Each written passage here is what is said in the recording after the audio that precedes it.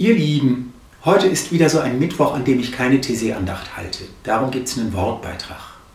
Und heute bin ich ganz ohne Buch, seht ihr, denn ich möchte euch Anteil nehmen lassen an Gedanken, die mir letztens durch den Kopf gegangen sind.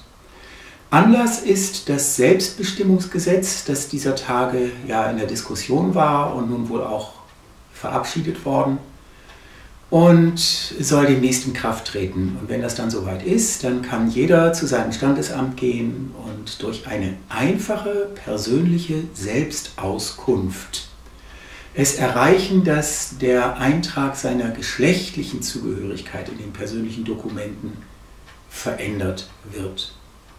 Bisher war so etwas durch das Transsexuellengesetz geregelt und erforderte doppelte psychologische Begutachtung.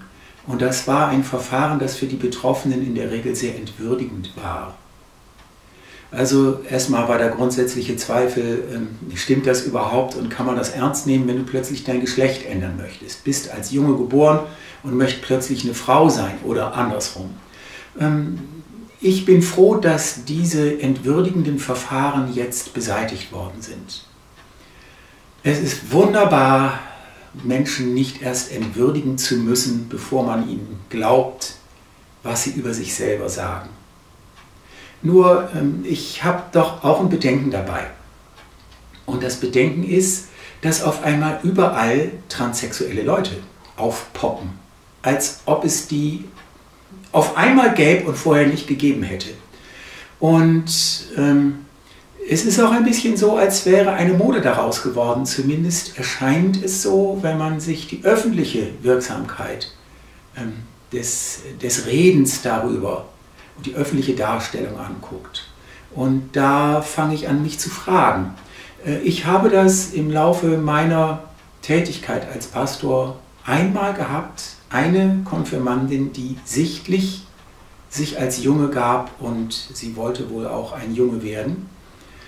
Ich weiß in meiner Bekanntschaft einen Fall, der geht andersherum.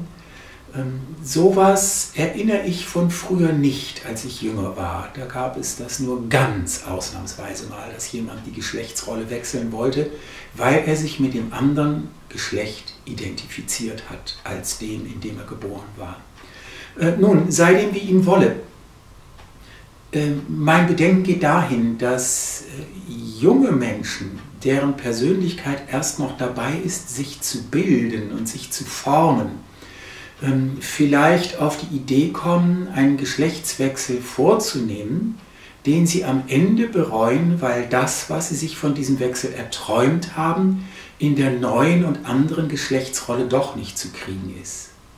Und deswegen wäre mir eigentlich viel lieber, jeder junge Mensch hätte Eltern, die diesen jungen Menschen sich entwickeln lassen nach dem, was in ihm steckt und wie er in sich selber drin ist.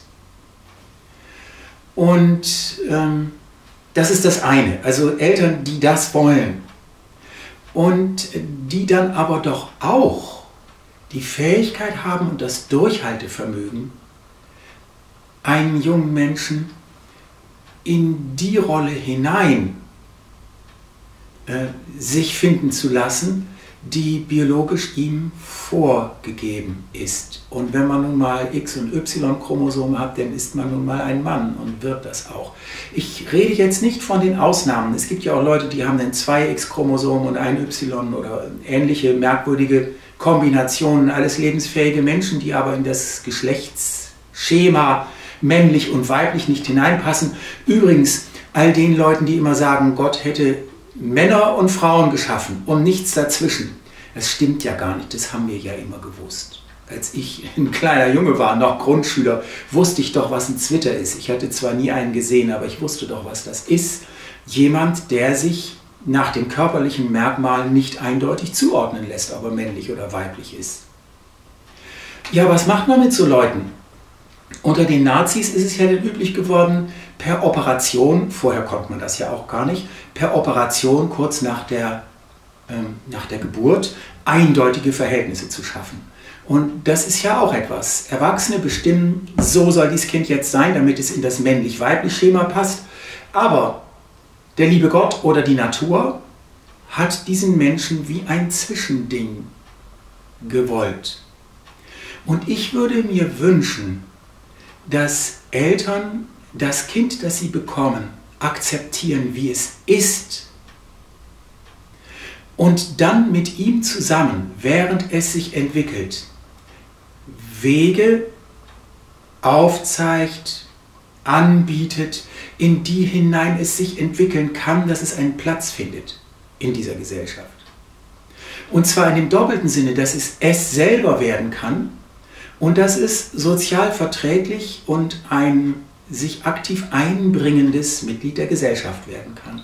Das erfordert natürlich von der Gesellschaft auch, dass sie tolerant ist gegenüber Diversität und dass sie tolerant dafür ist, dass nicht jeder Mensch in das übliche männlich-weiblich Schema passt. So, und nun erzähle ich ein bisschen von mir, deswegen habe ich diese Tierchen hier aufgebaut. Das sind einige von den Kuscheltieren, die ich als Kind besessen habe. Diese sind nur noch geblieben, nur noch ein paar andere, die hier bei mir im Regal stehen. Ich habe sie nicht alle hier hingestellt, aber diese 4 mal. Und ich habe als kleiner Junge ganz viel mit meinen Kuscheltieren gespielt. Da entstanden riesige Geschichten. Ich habe die auch alle in den Kinderwagen reingesetzt, in dem ich als Kleinkind noch gesessen hatte. Hatte auch selber noch Erinnerungen daran, das ist ja der Wagen, in dem ich immer gesessen hatte. Habe die da alle drin hineingesetzt und bin mit denen spazieren gefahren, durch die Straßen Bremens und Richtung Park. Da hat mir doch keiner gesagt, also für einen Jungen sieht das doof aus, lass das mal lieber. Aber von heute zurückblickend muss ich sagen, ich habe als Erwachsener nie wieder einen Jungen gesehen, der seine Kuscheltiere, sei es im Kinderwagen, sei es in einem Puppenwagen, durch die Straßen spazieren fährt. Das gibt's nicht. Und so ist es mir, als haben sich die Geschlechtsstereotypen seit meiner Kindheit noch einmal verfestigt. Und vielleicht liegt da ein Problem, warum es Leute gibt, die einen Geschlechtswechsel vornehmen wollen. Sie finden sich in dieser Alternative, entweder männlich oder weiblich, vielleicht nicht so gut zurecht. Und da würde ich mir Eltern wünschen, die einem Kind das möglich machen, den Rückhalt bilden, dass es integrieren kann, was zu ihm gehört. Also wenn er männlich geboren ist, aber sich als Frau fühlt, ihm einen Weg zeigen, wie man in einem männlichen Körper männlich sein kann und das Weibliche, das in diesem Menschen ist, auch zur Geltung bringen. Also ich habe das Glück gehabt, ich durfte das. Ich durfte als Junge relativ viel Sachen machen, die eigentlich nach der klassischen oder für klassisch gehaltenen Rollenaufteilung spezifisch weiblich sind. Also die ganze Fürsorglichkeit für meine Kuscheltiere und alles das, das durfte ich als kleiner Junge alles leben. Ich habe auch mit Autos gespielt, aber eben nicht nur. Ich habe auch typische Jungsspiele gemacht, aber die Jungsspiele, die so sehr typisch Jungsspiele sind, also Raufen und sich balgen, das war nie meins. Also ich bin immer ein relativ weiblicher Junge gewesen, aber ich bin ja doch ein Junge geworden. Und ich habe mich in meiner Rolle als Mann ja auch zurechtfinden gelernt. Übrigens, mein Beruf war da immer auch eine Hilfe. Ich habe in diesem Beruf sehr so sein können, wie ich bin. Nämlich nicht unbedingt so, wie alle Leute sind. Ich habe meine fürsorgliche Seite ausleben können als Pastor. Ich habe aber auch die Seite des Männlichen, des mit starker Stimme Sprechenden, der mal sagen kann, wo es lang geht, einnehmen dürfen und habe das integrieren können in meiner Person. Und das ist, glaube ich, die wichtigste Aufgabe, wenn ein Mensch heranwächst, dass er die Dinge, die sich in ihm entfalten und in die hinein er sich entwickelt, dass er die integriert zu einer ganzen Persönlichkeit. Und ich wünschte mir, dass Eltern das machen. Und wenn jetzt einer meint, ich würde sagen, Die transgeschlechtlichen Leute, die ihr Geschlecht wechseln wollen, die würde ich nicht verstehen wollen. Das stimmt nicht. Gerade weil ich als Junge nicht ein typischer Junge war und auch in der Außenwelt um meine Familie herum Menschen kennengelernt habe, die mir das eher Mädchenhafte madig machen und verbieten wollten. Meine Eltern haben das geschützt. Gerade weil ich das weiß, wie es ist, wenn man nicht in das gängige Schema passt, deswegen kann ich mich so gut hineinfühlen, wie es einem ergeht, der sich in der Rolle, die die Gesellschaft ihm zuweist, als Mann respektive als Frau, wenn er sich darin nicht zurechtfindet, sondern die andere viel attraktiver und viel angemessener findet. Also eine einfache Antwort, die für alle Menschen gilt, habe ich nicht.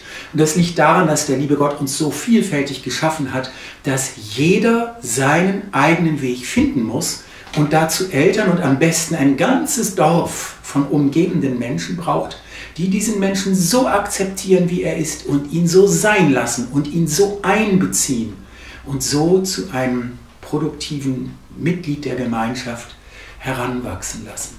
Das ist meine Idee dazu.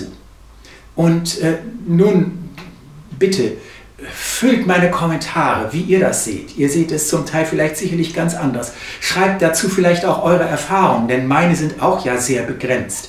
Schreibt und ich bin sehr gespannt, was dabei herauskommt. Und nun wünsche ich allen einen schönen Abend.